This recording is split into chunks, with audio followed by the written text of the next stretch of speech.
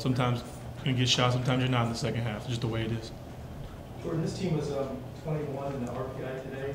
How encouraging is it for you guys to play this well against a team that's pretty respected? You're 3-4 days away from your conference opening.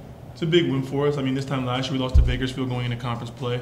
So to head into conference play with the win is definitely a good thing for us. I mean, they're a good club. They'll compete in the A10.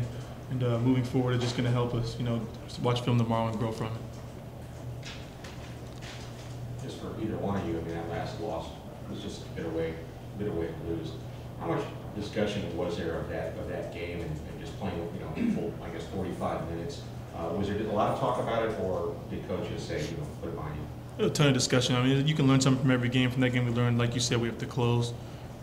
You look at that game, we're up, I think, 5 with 23 seconds left, and they hit 2 threes, and that's ball game. So just goes to show you need to play the whole game, regardless of how long it is, 40 minutes, 45 minutes. You have to close it out. If you don't close it out, you'll get beat by a good team. So it was a good learning experience for us, and we'll grow moving forward. I mean, each game was different. The way you guys came out in the first half was not a continuation of any frustration from the last game. Yeah, I mean, I think we came out as a new game. You gotta, can't be worried about what's in the past. So I think we came out with a lot of energy. Played well in the defensive end. Was able to get out into the break. Everybody, was able to contribute. It looks like you guys are playing a lot more better as a team, more unit, ball movement, and where it's kind of finding the groove. Are you guys feel like feeling that and sensing that as well? That you guys are playing a lot better than 2, 3, 4 games ago? Yeah, I mean, it was still early in the year, so we had to figure each other out. I mean, you had a bunch of different guys coming in together, different rotations, different lineups. So, I mean, I think that's part of it. I mean, the later we go into the season, the deeper we go, we'll mesh, we'll gel together, and it's just all part of the process. Tyrone, what do you think about the way your team's playing right now with Pac-12s around the corner? I think we're playing well. I think we really stepped it up on the defensive end. Tonight was a great offensive game for us as well. Guys coming off the bench, knocking down shots. Like I said, everybody contributed.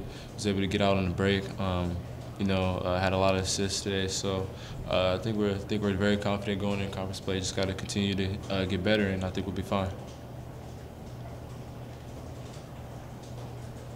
Can you talk about this weekend? You're going to play Colorado and then Utah, teams that both have big, strong, physical post players. Are your big guys ready for that? Yeah, I'm confident in our bigs, confident in our ability to defend. I'm sure coaches have a great game plan, going into the games, and so I feel confident. You guys forced 3 shot clock violations in the first half alone, and your defensive intensity just picked up more and more after that.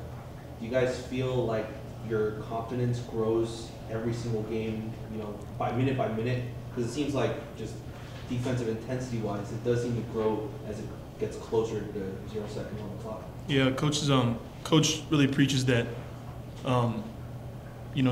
help is considered extra. It's man for man, one-on-one.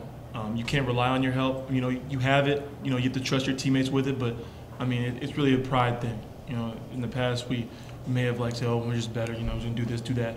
No, it's sitting down and taking pride in every possession and saying you're not going to score on us. And I think with that, our confidence is growing, and everybody's trusting each other is growing on the defensive end as well as the offensive end. You guys dominated the glass 47-20. Did you expect to win the rebounding battle as decisively as you did tonight? I don't think we really think about those things. I think going into every game, we hope to win, the battle on the boards, and so we have, good rebounders, wings, good rebounding wings, good rebounding bigs, and Ivan, and so I think, we all try to crash the boards, and we know if we rebound, we can get out on the break.